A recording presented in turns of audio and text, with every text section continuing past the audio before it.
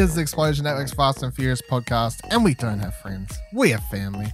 Each week in the lead up to Fast and Furious 9, she'll be cracking a Corona to discuss the films, characters, music, and more of the Fast saga.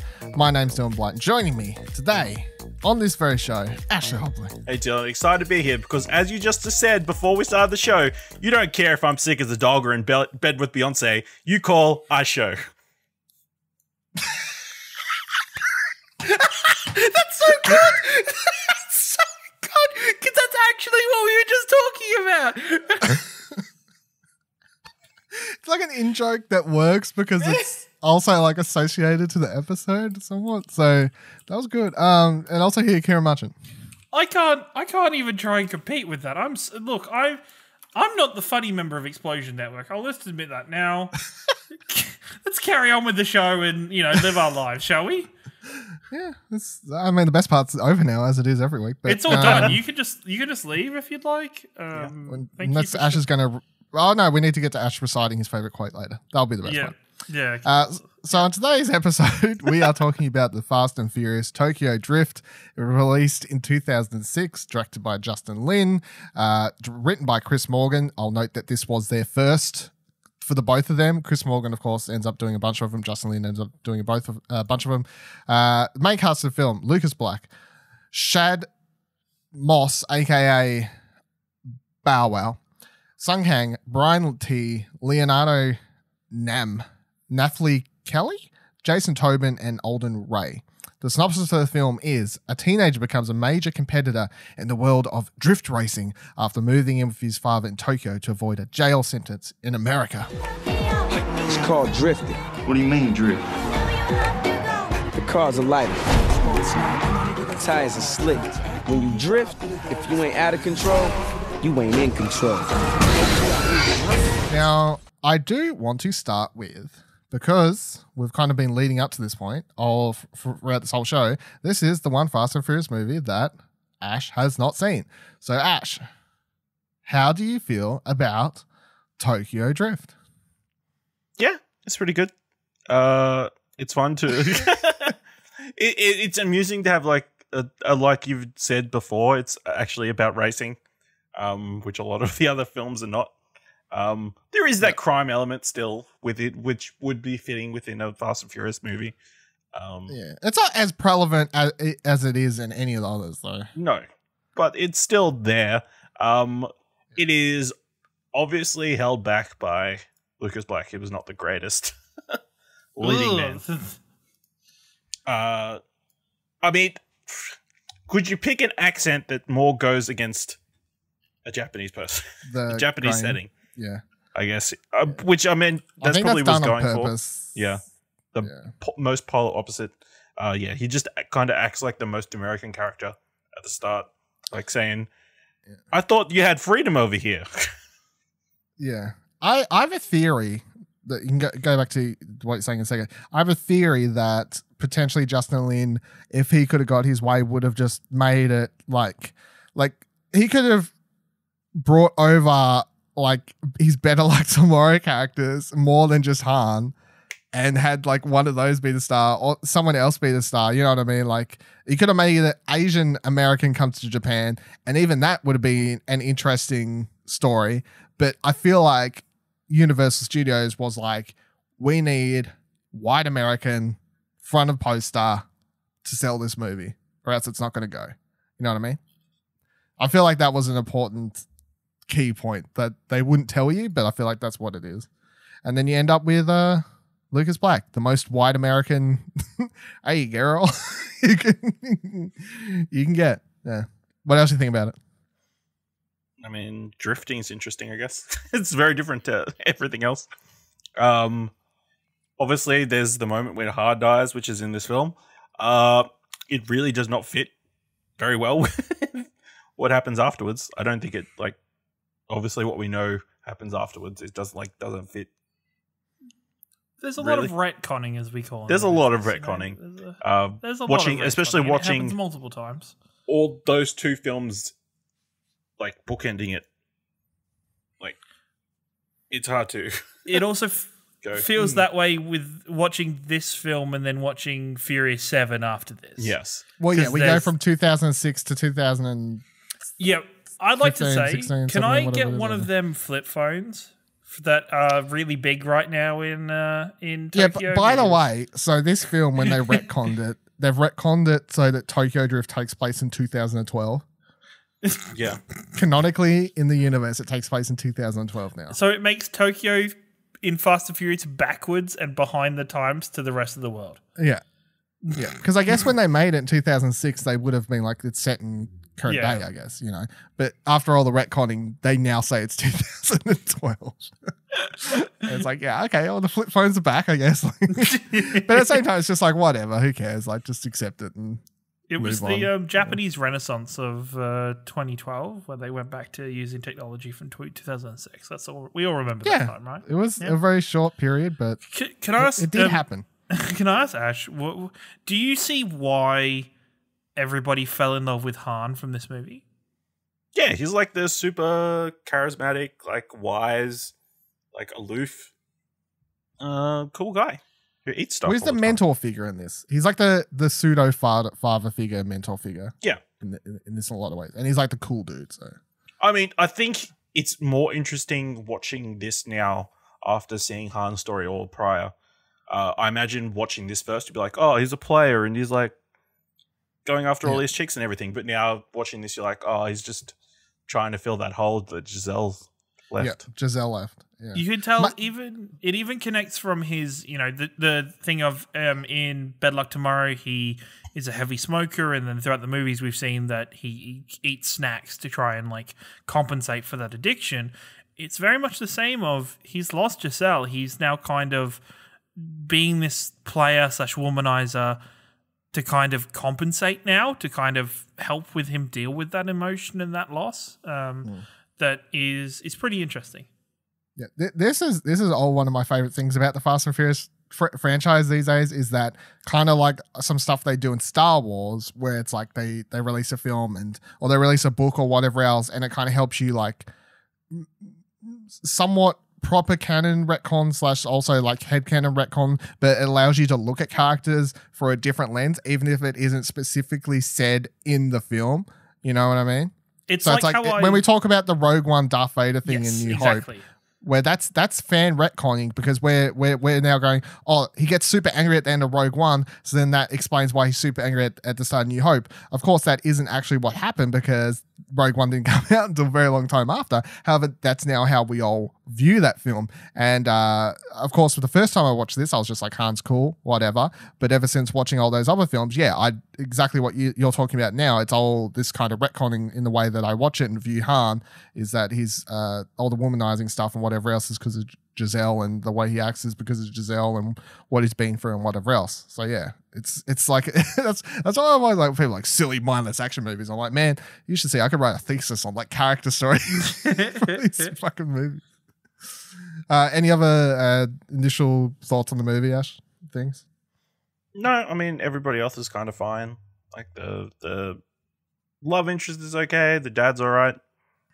Bow Wow is fine. I mean, he's kind of annoying, Twinkie. but he plays the role fine. Yeah.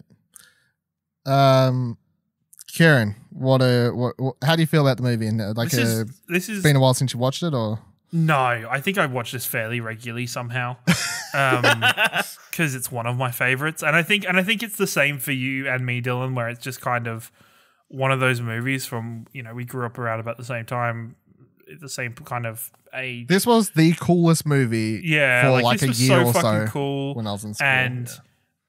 There's something about it that no matter, and I know as I get older and as I get a better appreciation of movies and television and media from being osmosis of talking to you two more and more and being around you both more and more, every time I watch movies that I love, I definitely pick up on things that I didn't pick up on. Like Sean's accent was probably the most grating thing in this viewing of the movie than I've ever viewed before. Sometimes his lines, I'm just like, fucking hell.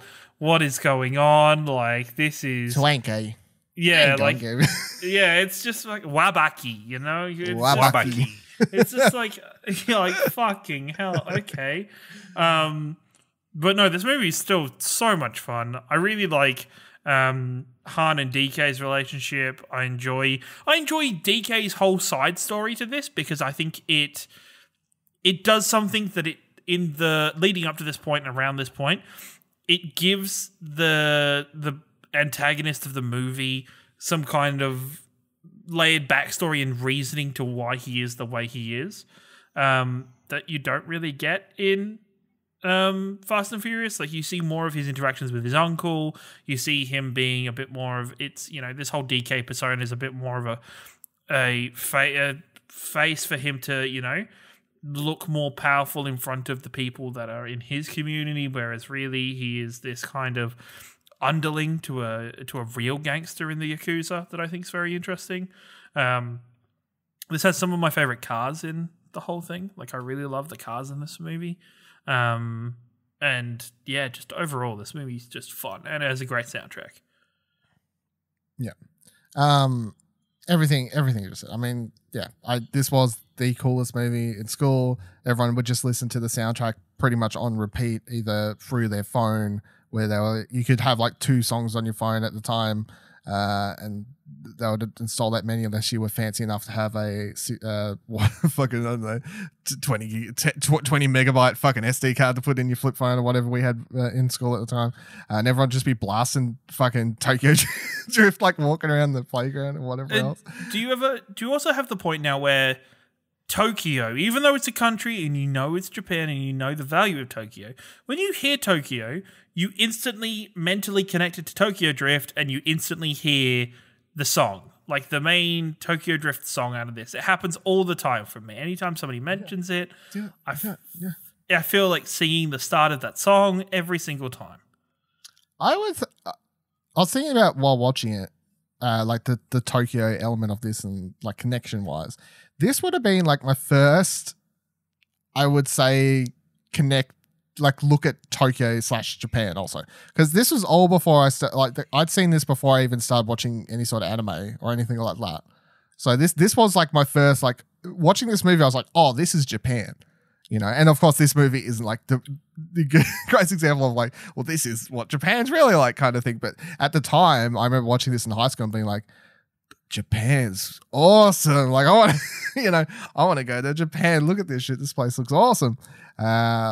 So yeah, I every time I do hear the song, it's like, yeah, tie it all in. But yeah, I agree. Obviously, that Lucas Black / Shane Boswell. I mean, I don't dislike the character in particular. I do feel like they purposely did the character. Aimed it up. Yeah, like I feel like that they went for something on purpose, like really went for like the most stereotypical American guy, but like they went a little bit too far. But I've seen it so many times that it doesn't actually annoy me because I got past that point a while ago. Now I just accept it for what it is. One thing I do want to talk about though, before moving on to different things, is how we feel about the opening of the movie, because I always found the opening of the movie cool / weird. And even watching it now, I'm like, it's so funny. They spend like 15 minutes doing this whole like American setup thing. Like the whole opening credit scene goes for like several minutes. With the kid from Home Improvement. Take you into school. Yeah, like they show you all around the school. They build that guy up to be such an arsehole. They do the whole race. They spend a lot of money on that race, that opening race, of course. And then they spend time in the cop plays and whatever. Like they spend a long time getting to Tokyo, really, in retrospect. Like, is it fine? Does it work? I always find for me, it's always been a thing of seeing the school is so different to Australian / English schools that I'm always like bewildered or amazed at watching those kind of that slow motion kind of. I think watching it now, it's like even more relevant with all the shootings that they have in schools more now compared to back then. So yeah, it's like I know it's entirely there to set up that Sean is a great driver.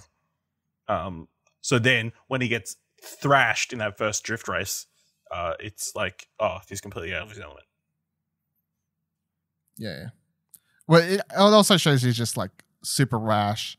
I guess has a love for his car. There's also there's like a duo line where between this and what other Fast and Furious movie is? I can't remember which one is now. I think it's like Too Fast, Too Furious, where like at the start here where the dude's like talking about his Ferrari or whatever it is, the rich kid. And he's like, it's got 2 point whatever, 6 horsepower, some bullshit. And then Sean turns and goes, it can read the brochure. I think it's like something that Tyrese also says in Too Fast, Too Furious or something like that to someone.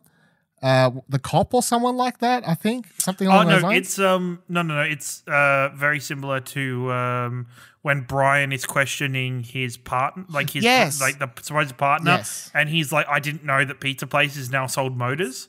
Yeah, and it's that kind of thing. Yeah, it's like very similar to that, and I always wonder if they did it on purpose, like as a sort of like tie-in sort of thing. But it's similar sort of line, but also works for like showing that Sean is like he's a gearhead. Like he's not just likes cars, wants to go fast like the other dude. He does obviously work with them and knows enough, because that is important to these movies. All the characters in the Fast and Furious franchise, they're not just like, oh, I like pressing my foot to the pedal. Like they all understand and can work cars. It also shows that he has almost a better understanding of cars than say Brian did when we first met Brian, because probably he kind of understands in that first race. You can see him understanding that, okay, I'm not going to beat this car in an out-and-out race. I'm not going to be that egotistical. I'm going to try and cheat. I'll find my own. I'll make a shortcut or something. Like it shows he's not as egotistical as say Brian is at the start of Fast and Furious, where he's just thinking he can just fucking put a heap of NOS in it and just gear it out like that. Go for gold. Yeah, work it all out. Yeah. All right, so let's get into the family / talking about some of these other key characters in this movie. So first of all, of course, we meet Sean Boswell, who we're talking about right now, who shows up briefly next week in Furious 7, and then, of course, is going to be showing up in Fast and Furious 9. We don't know how much time. Yeah, wait, what? You blew my mind. That I'll put it out there before these two idiots make fun of me. I didn't notice him in the trailer, and these two blew my mind last week when they told me. It was. In case you're also having your mind blown, if you want to go rewatch the Fast and Furious 9 trailer and the part right before they show the little car with a jet engine that's strapped to the top of it, Sean's right there. Like he's getting covered by Tej or someone, I think, from whoever it is. Tej's shoulder, I think it is. Yeah, Tej's shoulder's kind of covering, but if you pause it at the right second, you will see his gaping, smiling face at Tej.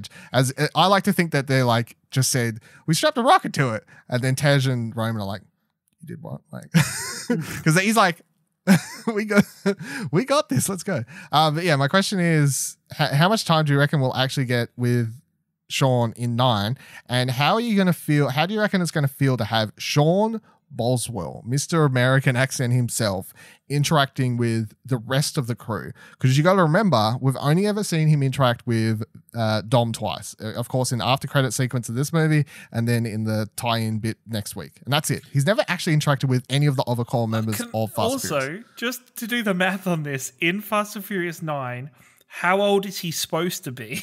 And how old is he really? Because he's got one of those like... I think in real life he's like 30-something. I would presume that like canonically he's supposed to be like nearly 20s. 18 in Tokyo Drift. Like I think he's like 17 turning 18. So let's say this is like a couple years later. He's like young 20s, but in reality he's like early 30. 20s. Yeah, and it's like he's one of those people that like he's kind of not aged, but at the same time he's aged kind of badly. Like he still has.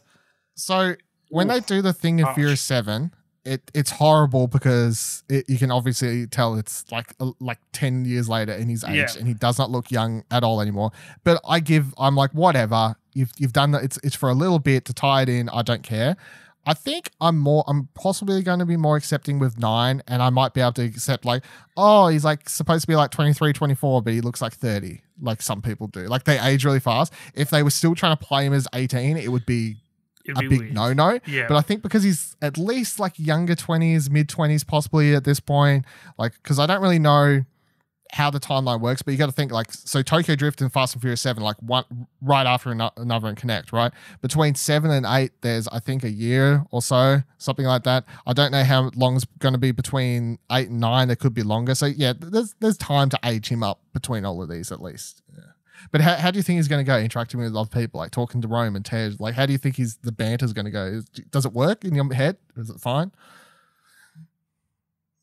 I think as long as they do it right, I do think, and this comes with spoilers for next week, with watching the next movie, and I haven't watched Faye, but even watching the next movie, it got to the point early in the next movie where I was like, wow, this team's grown like really small.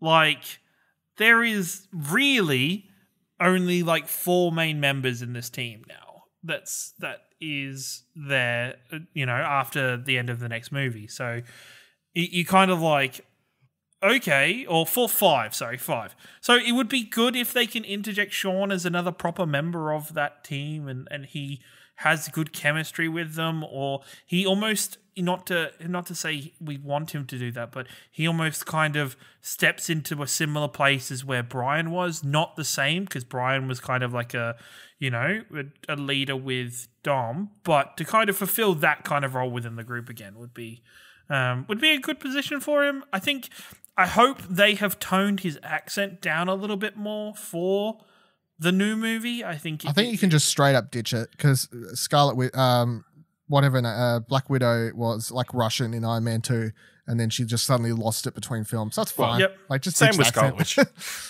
she turned her she had an accent too. She just lost it, so it's fine. Just ditch the accent. Ash, how are you gonna? How do you reckon he'll go interacting with the? I mean, it'll be fine. I mean, it'll be interesting to see. Obviously, it's been several years. He's super cocky in the film, so whether he's still like super cocky, I guess. Yeah, we'll see. Yeah. Though, of course, of update for the family in this movie is we lost Han. There's an asterisk on that because we are getting him back, but like to take into account, much like how we talked about, like when I did note when we lost Letty, and then when we got it back. So of course, in the current line, this is the film where we lose Han. It still sucks to watch, even though knowing that he comes back.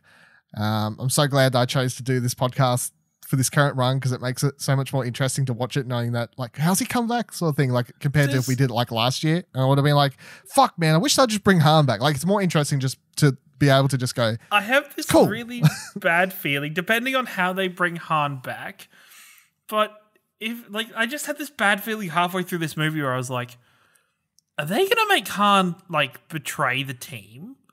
Like, is he going to come back? Like, I'm like, you can't though, right? Like, Justice is coming. Literally. No, yeah, Justice is coming fine. Literally, Justin Lin, the director, right, of this one, and who's returning to do 9. And his last one he did was 6, right? Obviously, he stopped when the timeline caught up to his first film, he stopped. And now he's returning. And in interviews, he said the sole reason he chose to come back is because of how much 8 fucks with Han.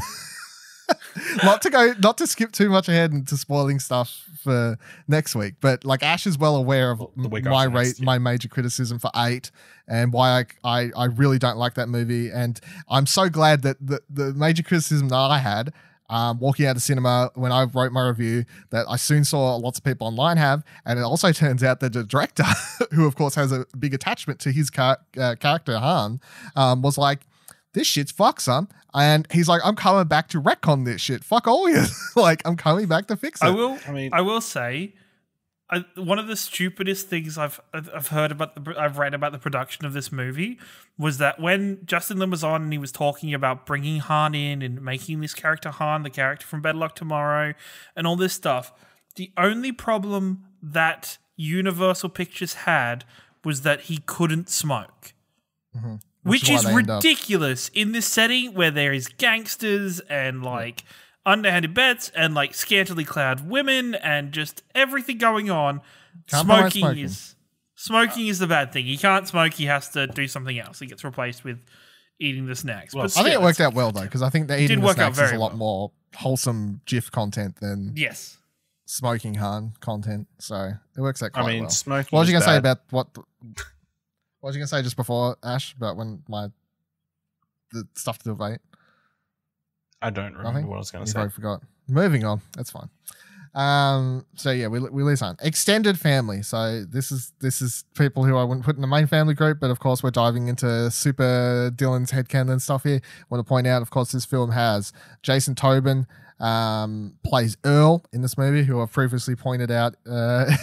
He also is going to appear in F9. He's the one you can see more clearly than Sean in that. He's shot the in one trailer. who attached the rocket to the car. Yes, he is. He's also the character Virgil in Better Luck Tomorrow, who I've talked about previously. Virgil, Earl. They're the same character. He's the one who spoilers. I mean, all these fucking things are spoilers. What am I on about? He's the one who shoots himself at the end of Better Luck Tomorrow. And the fan theory that I talked about before is that they run off to Tokyo. Well, they go on the run basically together, and this is where they end up. Anyway, he's Han's cousin. That's headcanon. Then we also have Alden Ray in this movie. So Alden. He plays Alden in Tokyo Drift, and in Bad Luck Tomorrow he played Alden with a U. So one's Alden, the other one's Uldn is the character he played Bad Luck Tomorrow.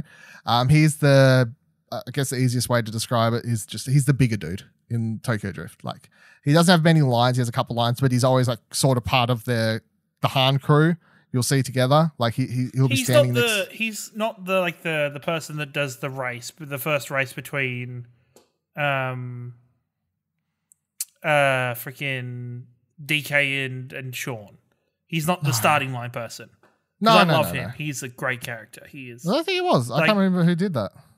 That's like the guy with the spiky hair, and he's like really cool. No, girls, and it's like my favorite start of any race franchise. This guy, he's like one of the four kind of. So you've got him, you've got Earl, and then you've also got another character I'm about to point out in a second, Rico, who's the girl, and then it's those three. They kind of hang around in the background a lot together. And then you've got like, of course, Han that's part of that group, and then Sean, and then I do. Okay, I know which one. Yep. Yeah, so he doesn't have much, but I do think it's worth pointing out that he headcanon same character from Better Luck Tomorrow, because he was part of the team in Better Luck Tomorrow. I think his first scene is he's friends with the dude, like they do the dude who ends up joining after he does the report, and he sets up the whole like free Ben or whatever like sign. Like this dude's one of the dudes who's like holding up the sign saying like free Ben. He's like friends with that guy. Like that's how they get introduced. Right. Anyway, yeah. It's Dylan's head canon. He has hair in Better Luck Tomorrow, if I remember rightly. Yes, I believe so. So possible people that could show up in Fast 9. That would, I think, if they show up in another movie, if they showed up in the right context, then they would get canonized into the quote unquote family.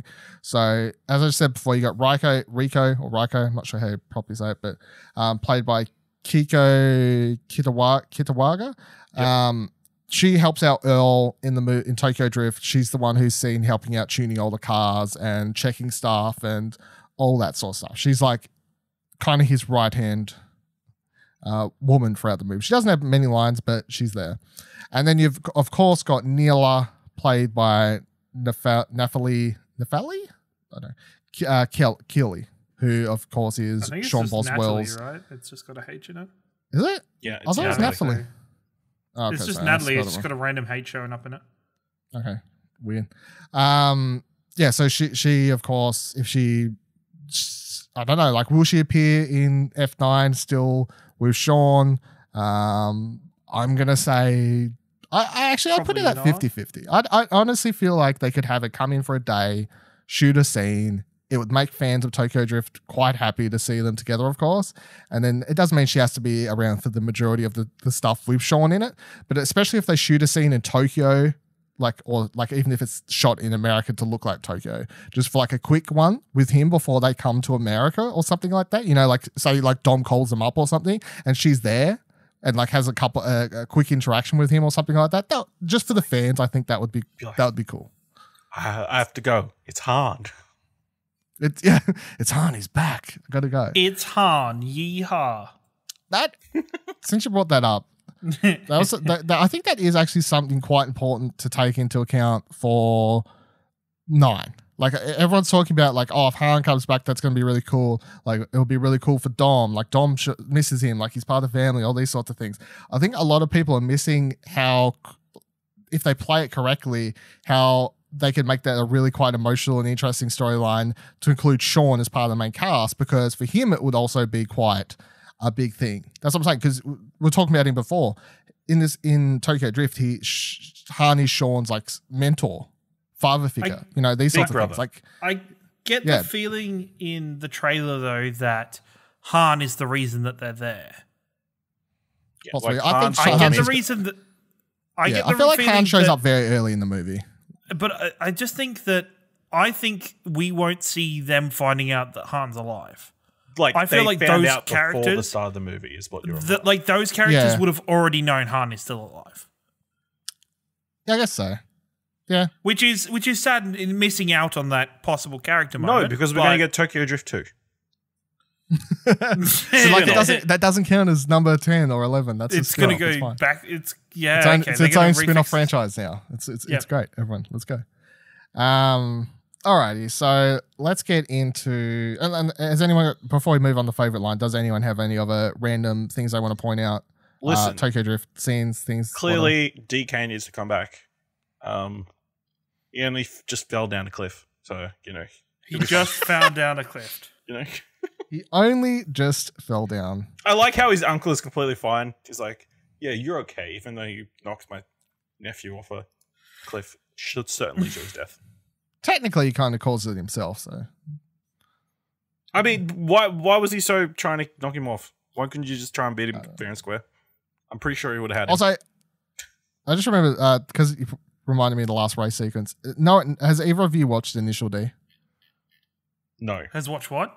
Initial D, the anime. No. Yeah. So Initial D is a drifting, street racing anime that's set in. Yeah, and they have a lot of races that take place on very similar mountains to like the one that Tokyo Drift has at the very end of it. Although I watched Tokyo Drift first, I think one of the reasons I got so heavy into Initial D, which I probably started watching like a year later-ish in high school, I think one of the reasons I started loving that anime so much is because it was about street racing, which of course had a affliction for at the time, but also because lots of stuff in it just reminded me of Tokyo Drift. So if you want more street racing sort of stuff in anime form, Initial D, in case you don't know, that's the thing. Let's move on to favorite line. Of course, every Fast and Furious movie has some great and also at times corny but gratifying dialogue. I'm going to pass the baton to set the bar high. Ashley Hobley, what's your favorite line from this movie? I have money. It's trust and character I need around me. Who you choose to be around you lets you know who you are. And one car in exchange for knowing what a man's made of, that's a price I can live with. Went for some heartfelt shit this week. Yeah. No joking lines. No joking lines. I will follow up yours because mine. Yeah, it's true. I'll follow up mine because mine also is a Han quote that is a serious one, which is the one I talked about like a week or so ago. And I think I got it like 90% right because I couldn't remember it fully, but it's where he says, life's simple. You make choices. You don't look back. It's like the Han quote that always stands out to me.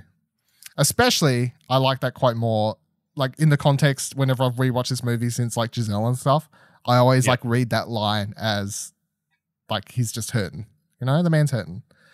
Kieran, what's your favorite line for this? So let's round out the Han segment of this of this segment. There's no wax on or wax off in drifting. The first drifters invented drifting out here in the mountains by feeling it. So feel it. Like it's just like I don't do it justice. I can't do an impression like Ashley Hobley can. It's just one of those like very fluid kind of just Han moments where he has this coolness to him that is really great. It's really fun. There's a personification of the character. All right, so for the mix, of course, we're picking 2 songs each and dropping them into the Ultimate Fast Saga playlist that you can find on Spotify right now. Link is in the description. My 2 songs, I think obviously the first one is given. There's no way around it. Tokyo Drift, Fast and Furious, Teriyaki Boys. There's no way to escape it.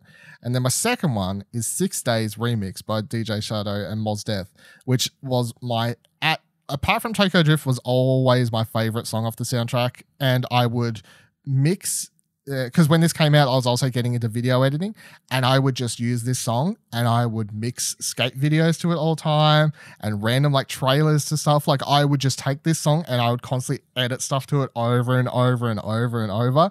And that's what like stands out in my memory from it and why I kind of love it so much. Ash, what are you adding? I also had Tokyo Drift. I mean, that you need to have it. Yeah. And then I also went The Barracuda by the 5, 6, 7, 8. Kill Bill. Kill Bill. Karen, what do you got? So both of you destroyed me on this one. That's fine. 6 Days remix, because I think it does something where the moment I see this and hear this song, I'm like, I'm watching Tokyo Drift. Like this is let's go. Like it's like that first song of the movie. It's fantastic. And I also had The Barracuda by the 5, 6s, 7, and 8s because it's by the way, my Kill Bill reference was because they have a song in Kill Bill. They play that exact song. Yes, they're literally in the movie, in the background, like they're playing. No, it's a good song, and it's very unique in this movie, especially with everything else that's being played. Yep. So they'll do it for this week's episode. Looks like we're all out of NOS. He said the line. You can follow us all on Twitter by heading to explosionnetwork.com/Twitter. Next week, of course, we're catching right up. We're going to be discussing Fast and Furious 7 or Furious 7. I don't know. These movies are called different things in different countries once they get past 4. So make sure you watch that movie before the episode drops. And remember that #justice is coming. So, wa kanatu disuka. Did you just say, is it though in Japanese? Yeah.